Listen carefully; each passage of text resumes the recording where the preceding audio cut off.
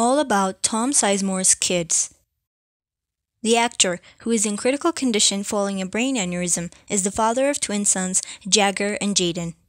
In addition to being an actor, Tom Sizemore is a dad to two twins, Jagger and Jaden, who were born in 2005.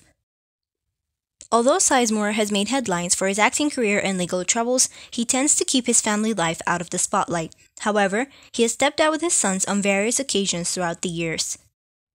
In recent weeks, Sizemore has been hospitalized in critical condition following a brain aneurysm. On February 27, the actor's manager, Charles Lago, confirmed to People that loved ones are deciding end-of-life matters after doctors informed his family that there is no future hope and have recommended end-of-life decision. The actor, 61, has been in a coma in intensive care after collapsing in his Los Angeles home in the early hours of February 18. He had suffered a brain aneurysm as a result of a stroke, according to his manager. Learn more about Sizemore's children and what he has said about fatherhood ahead.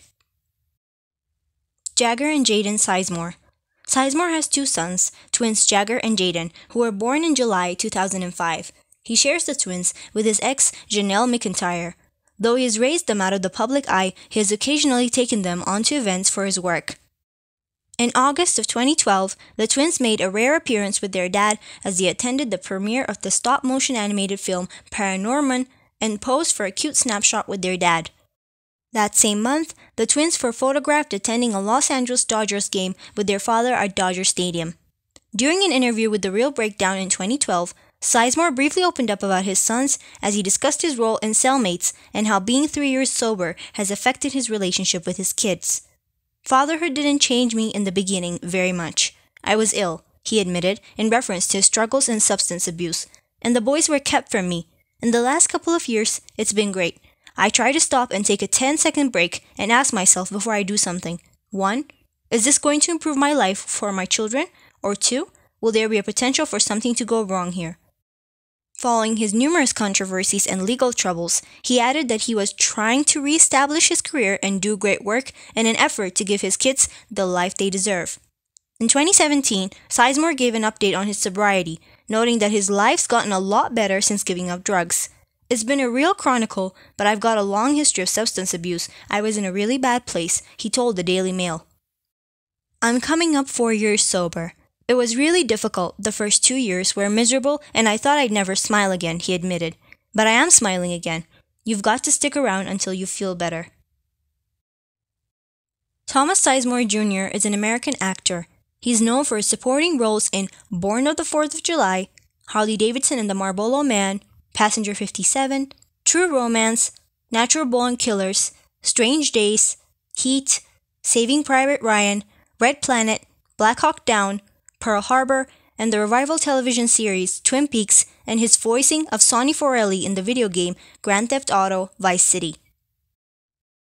Sizemore was born in Detroit, Michigan. His mother, Judith, was a member of the City of Detroit's Ombudsman staff, and his father, Thomas Edward Sizemore Sr., was a lawyer and philosophy professor. He was raised Roman Catholic. Sizemore stated that his maternal grandfather was of French and Native American ancestry. One of Sizemore's earliest film appearances was in Oliver Stone's Born on the 4th of July.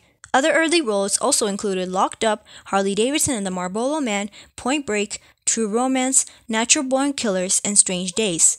Sizemore starred in the independent drama film Love Is Like That with actress and model Pamela Gidley and had the supporting role in Kevin Costner's Wyatt Earp as Bat Masterson.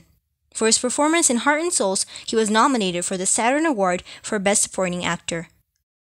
A succession of well-received supporting parts followed, notably including his portrayal of Michael Cheritto in the heist film Heat. Sizemore's first major leading role was as Vincent DaGosta in The Relic. Sizemore had a recurring role on the television series China Beach as an enlisted man named Vinny who was in love with Dana Delany's character. Sizemore continued to play leading and character parts in many films, notably Devil in a Blue Dress, Bringing Out the Dead, and Witness Protection. Saving Private Ryan has proved to be the most commercially successful project to date, bringing in $217 million at the box office. In the early 2000s, Sizemore appeared in action films such as Pearl Harbor, starring Ben Affleck, and Ridley Scott's Black Hawk Down. He had a voice role as Sonny Forelli in the video game Grand Theft Auto Vice City. Sizemore starred in Ticker, an action film directed by Albert Pine with Steven Seagal and Dennis Hopper. He also starred in the well-reviewed but short-lived television drama series Robbery Homicide Division. It was cancelled midway through its first season. He appeared prominently in the Mel Gibson-produced Paparazzi and played an undercover cop in Swindle, opposite Sherilyn Fenn.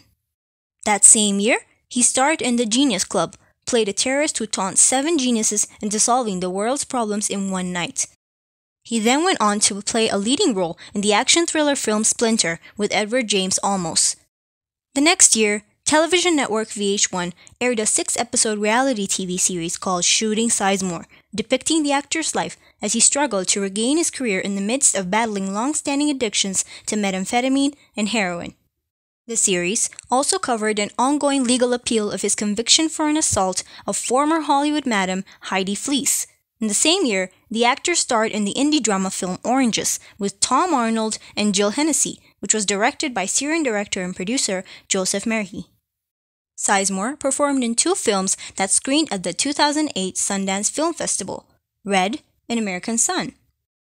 He was highly prolific that year, starring in The Last Lullaby, The Flyboys with Stephen Baldwin, action film Stiletto with Tom Berenger and Michael Biehn, drama film Toxic with Costas Mandylor, and the Canadian drama A Broken Life with Ving Rhames. He went on to appear in 5 episodes of the television series Crash with Dennis Hopper and the comedy film Super Capers.